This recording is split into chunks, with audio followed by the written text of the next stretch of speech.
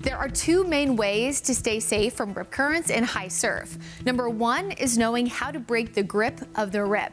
And number two is knowing how to determine your impact. So how do we identify when the water is dangerous? Let's raise your weather IQ. If you're down by the ocean without technology and didn't check the forecast before you left, look at the beach flags. Eric Hayden, the warning coordination meteorologist for the National Weather Service in Morehead City, says the NWS produces the initial forecast, then they rely on local officials to keep them updated on any adjustments. If conditions change, they will fly a different flag, but just as importantly, they will call us and we'll change our forecast.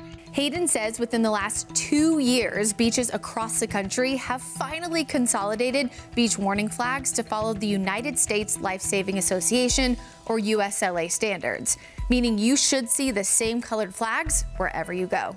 There's always at least a medium risk in the ocean. We love it, but you got to respect the ocean. It's not a pool. It's not something that a lot of folks may be used to. A yellow flag represents a medium hazard like moderate surf and rip currents. When flags are upgraded to red, you are not advised to go into the water due to high surf and strong currents. Double red flags are issued when water is closed to the public. In these cases, you can be fined or even arrested for breaking this rule. There is also a purple flag designation for dangerous marine life like man-of-war jellyfish, stingrays, or even dangerous fish. For WCNC Charlotte, I'm meteorologist Brittany Van Voorhees.